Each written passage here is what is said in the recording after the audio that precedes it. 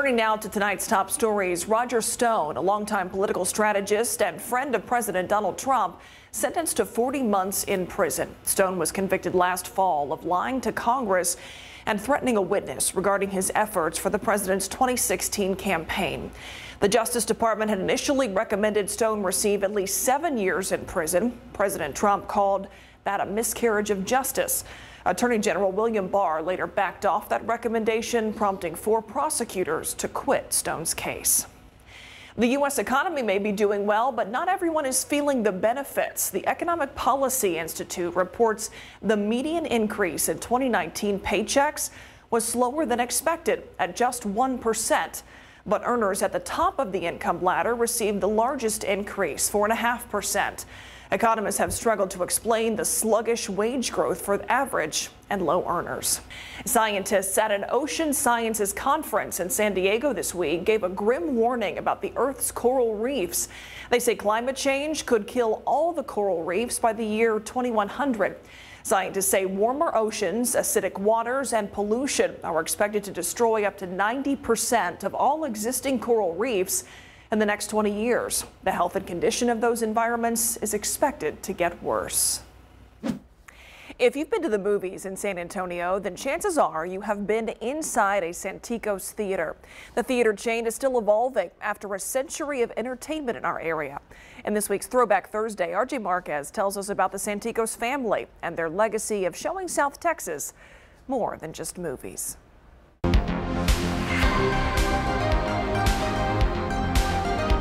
You see the name on theaters across the Alamo City. Santikos is synonymous with movies and family entertainment.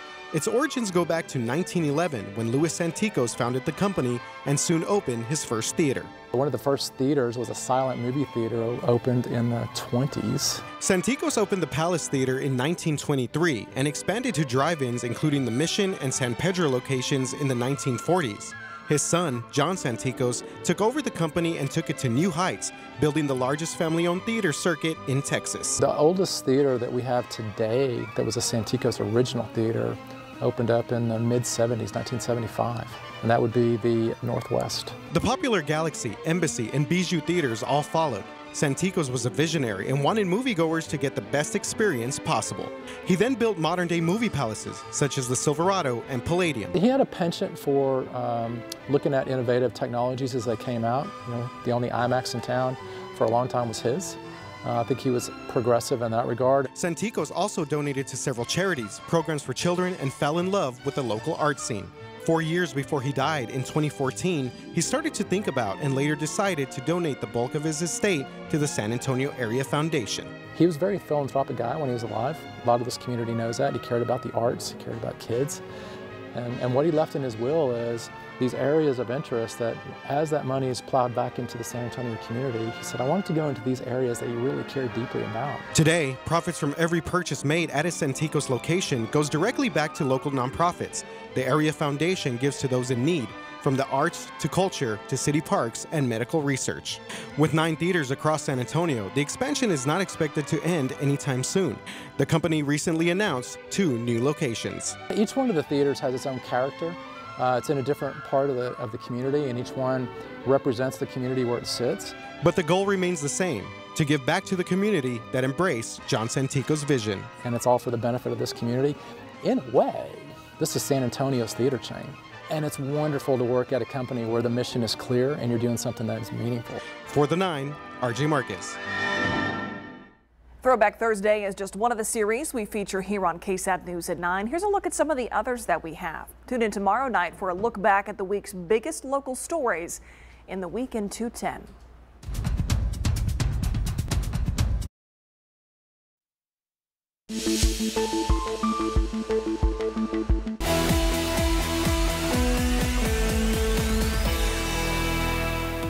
Get ready for some great music, a trip down to New Orleans, and a special visit from some friendly friends for this weekend's picks. I'm Alicia Barrera. Let's kick things off on Saturday. Mardi Gras all day. The Arneson River Theater will host live bands, food trucks, and entertainment. It all starts at 1 p.m. and goes on till 9 at night. And to make sure you're in the Mardi Gras spirit, don't miss the River Parade from 4 to 6 along the Riverwalk. Come dressed in masks, costumes, and of course, beads for the free celebration.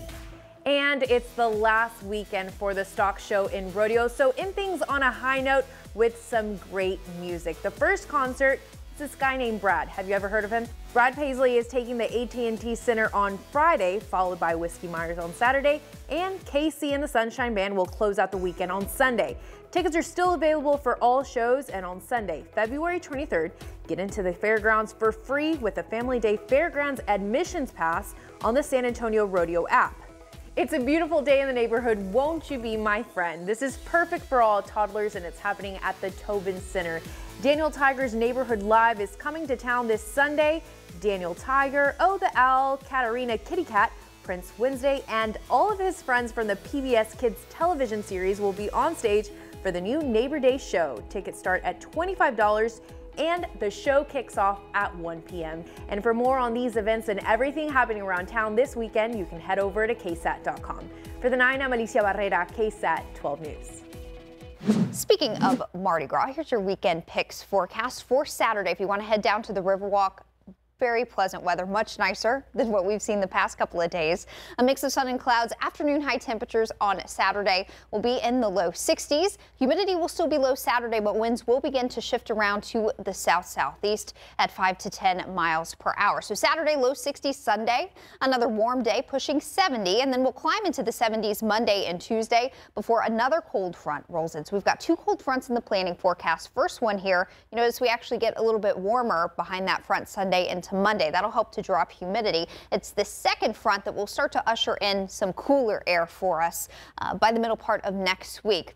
But despite 2 cold fronts in the forecast, these fronts are not going to bring us much rain at all. In fact, over the next week, we're looking at maybe around 1/10 of an inch of rain. Our rain chances are really slim, just a 20% chance of a shower late Sunday night, very early Monday with that first cold front. Second cold front looks like a strictly dry cold front for us here, but it will take us from the low 70s down into the low 60s by the middle of next week.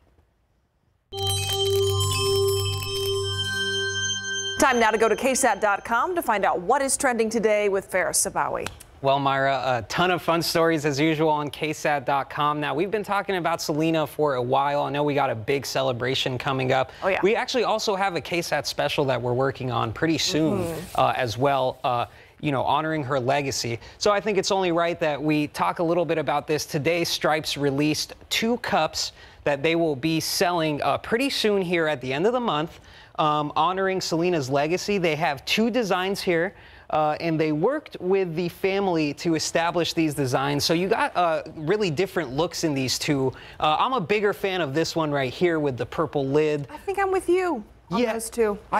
I think the glitter really does it for me. I don't know. It always does it for me, but I'm glad to know it does it for you too. Hey, it gets the job done. One more thing to bring us together. Absolutely, and we need that in today's world, definitely. I know fans will be pretty excited about this. Now, this will be on sale at Stripes stores starting February 29th. Okay. People can line up starting at 8 a.m., and I bet you they will be. And there's a ton of options out there right now for this big anniversary coming up. Oh, yeah. A lot of different businesses are celebrating her. They've got merchandise to go along with it. So one more for you. It's pretty incredible. Yeah, add that to the list. Yeah, exactly. There's no shortage of them, that's for sure.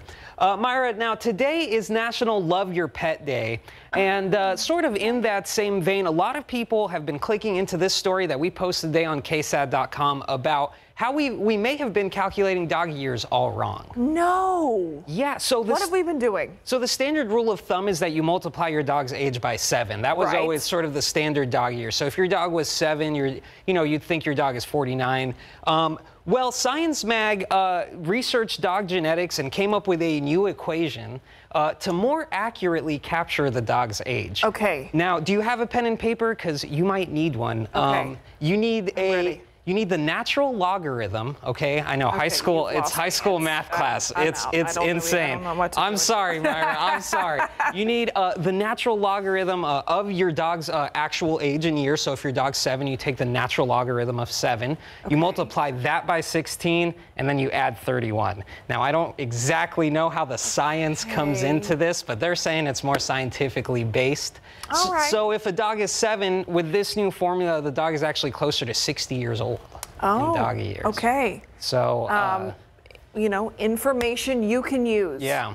You know, your dog has been offended that you've been getting its age wrong this whole time. Yeah. So go home, apologize to your dog, and then, you know, celebrate the right birthday. Ageism, it's not cool. It's not cool. It is not cool. It's not cool. Thank you for this new formula. Now we know what we're doing. Last story of the day, Myra. A lot of people, you know, especially in Texas, they kind of hate feral hogs. Just a nuisance, overpopulated. And there were some wildlife removal experts in Trinity River, northeast of Houston. And get this, they hunted down a 488-pound hog. And these things can do some serious damage. So I can only imagine what a 488-pound hog could do. If you see that barreling your way, I mean, it's best to just jump out the way. I don't know what I would do if I saw one live coming at me. I know I would have probably hidden. Now, these guys are wildlife removal experts. They're really good at what they do. They use thermal scopes to stake out this hog. And actually, it was the third hog they killed that night. They had killed 2 others, both around 250 pounds. So it was a busy night for them. Yeah. I don't know if small compared to this guy. Yeah, absolutely. I don't know if feral hog meat is good, but I guess they got a lot on their hands. I would say so. What you do with that, I don't know. Yeah, I'm not sure. Well, somebody out there can tell us.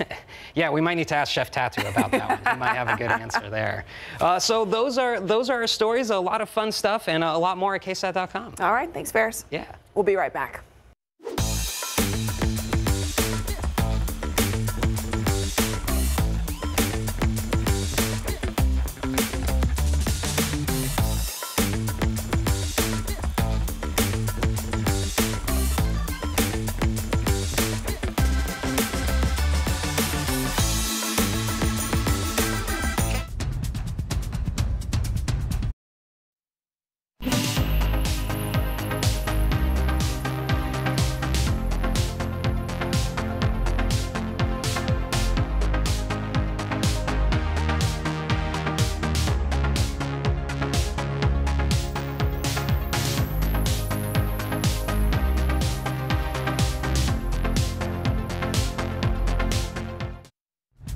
That does it for this edition of KSAT News at 9. Thanks so much for being with us tonight. I'm Myra Arthur. We'll see you right back here tomorrow. Good night.